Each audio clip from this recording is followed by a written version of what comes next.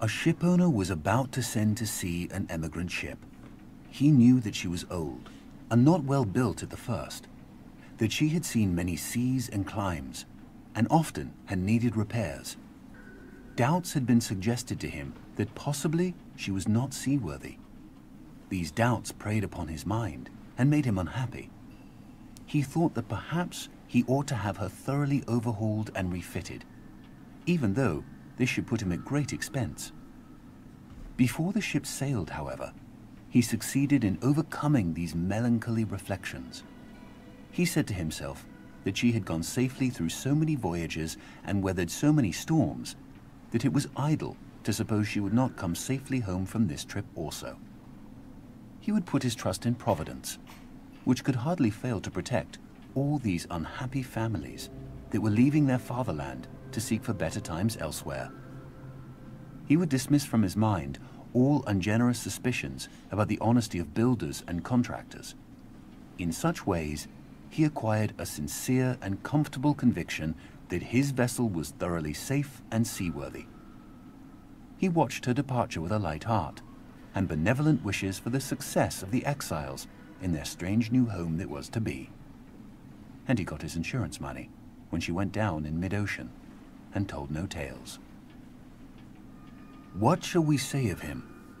Surely this, that he was verily guilty of the death of those families. It is admitted that he did sincerely believe in the soundness of his ship, but the sincerity of his conviction can in no wise help him, because he had no right to believe on such evidence as was before him. He had acquired his belief not by honestly earning it in patient investigation, but by stifling his doubts. And although in the end he may have felt so sure about it that he could not think otherwise, yet inasmuch as he had knowingly and willingly worked himself into that frame of mind, he must be held responsible for it. William K. Clifford, 1874. Yeah, I like this William K. Clifford guy so far anyway. I don't know anything. A shipowner was about to send to sea a venerable old ship. He knew that her barnacled hull, however, had often needed repairs, and doubts were suggested to him that possibly she was not seaworthy. The conscientious old captain thought at once to have her thoroughly refitted, even though it should put him at great expense. Before the ship sailed, however, he managed to stifle these bothersome misgivings, and said to himself that she had gone safely through so many voyages that it was idle to suppose that this trip should be any different. He put his trust in Providence, and banished from his mind all ungenerous suspicions about the honesty of the ship's builders, and in such ways he acquired a sincere and comfortable conviction that his vessel was altogether safe and seaworthy.